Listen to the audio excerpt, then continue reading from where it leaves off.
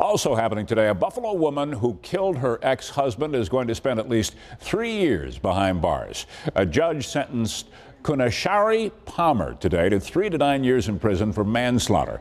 It was back in April of 2017 when she hit 39-year-old Donnell Sharp with her vehicle outside of his Buffalo home.